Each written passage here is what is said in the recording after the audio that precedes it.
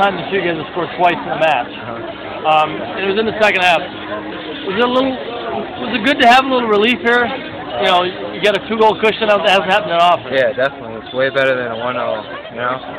Late in the game, too, they can pump balls. They got big guys, especially a really tall guy that at their place ran into Louis. They didn't call anything.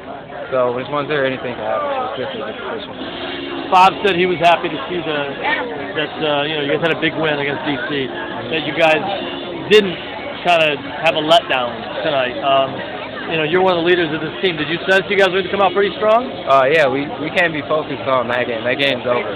We got this game, we got a game Sunday, we got Wednesday, then we got another league game on Saturday.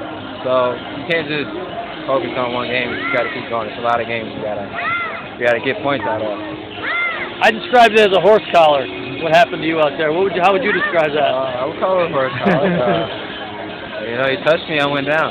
You know? Oh, you got you pretty good, didn't he? Yeah. You know, in the box, they touch you, got to go down. You saw a lot of them in the World Cup. Just touch, you got to go down. Tony, last game, got a little nick, went down, you get the call. What was your thought then on the penalty kick? Put it in the back of the net, try to close the game out. If we don't finish that, and they come down and get a little scrappy goal, and it's a 1-1 game, and we drop 2 points. I mean, did you think he'd go either left or right against the goalie? I kind of watch the keeper on my run up, and if I catch him leaning, I'll go the other way, but I usually have a corner in mind. So.